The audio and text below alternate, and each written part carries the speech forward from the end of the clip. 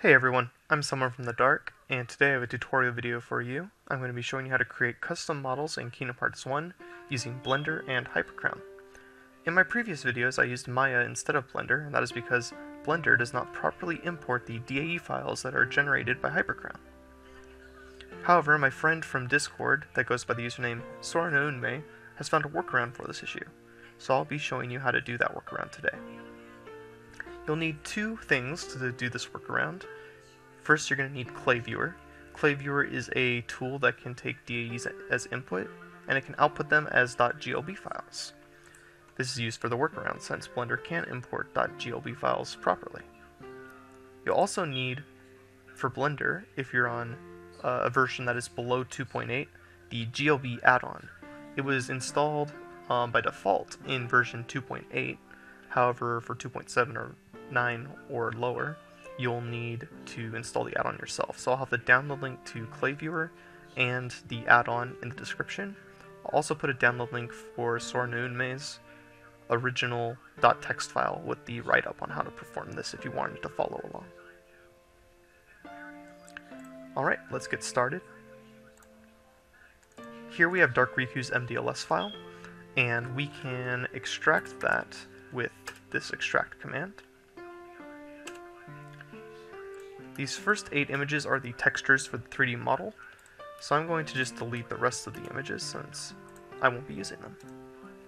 Next we can convert the model to a DAE.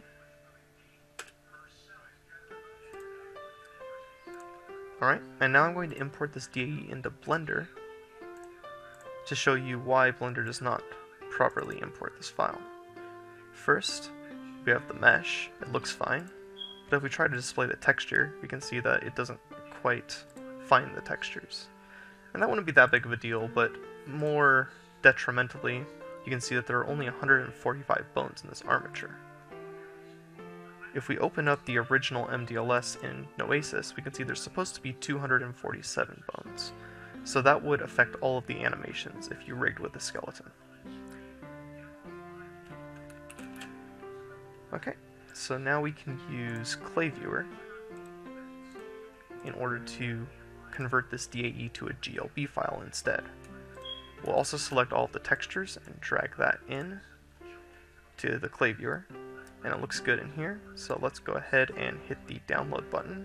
We'll hit GLB, and then we can just save our file as a .glb file. And there we go. Once you have the add-on installed in Blender, you'll be able to select the GLTF 2.0 option under Import, and we can import that GLB, and the mesh still looks good, the texture looks good, and if we open up this armature here, we have all 247 bones. However, everything's not ready to go just yet. A closer look at this setup in the outliner reveals that we have a few things that look a bit strange. We have 2 armature nodes, one of the meshes is separated from the others, so let's go ahead and fix that. I'm just going to delete the first node, rename the second node. I'm going to regroup these, and now that these are together, you might also notice that this one has a modifier that none of the others have, and that's the modifier for the armature. So let's go ahead and add that for all of these as well.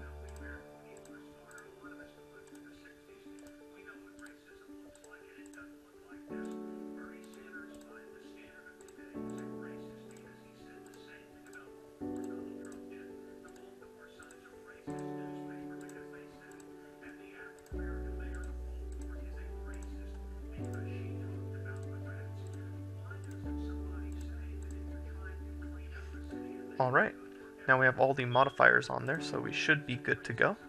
You could make any modifications to this model just like you normally would in Blender. I'm not going to make any modifications right now, but I will show you what to do when you are finished with your model so that you can export it. We're just going to export it as a DAE file, and I'm going to name this darkriku.dae so I don't overwrite my original.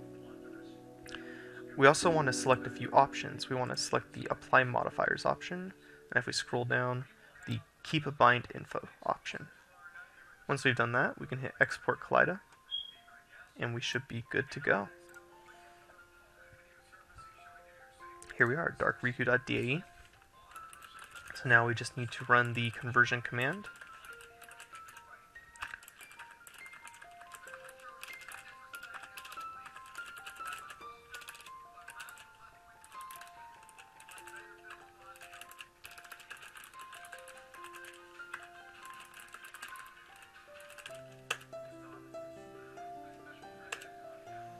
Alright, so we have darkriku.mdls. Now, if I had a different mesh put into here with Riku's skeleton, I would want to add my new textures in, but because the textures from the template, Dark Riku, match these textures in this case, I'm not going to make that change right now. So I'm just going to use this darkriku.mdls, and I'm also going to make a copy of the mset and call it darkriku.mset. And that'll let us open up the model in the Model Viewer WX and preview those animations. And as you can see, it plays the animations just fine. So we are good to go. I would like to give a special thanks to Soranounmei, who put in a bunch of work figuring out how to perform this workaround and get it working with Blender. So I hope that this opens up custom models for Kingdom Hearts 1 and makes it more user-friendly for people, since I know a lot of people prefer Blender to Maya. I would also like to thank my Dark Side tier patrons, Stephen Walker, as well as my Neo Shadow patrons, Tristan, Watts Willis, and Crackle.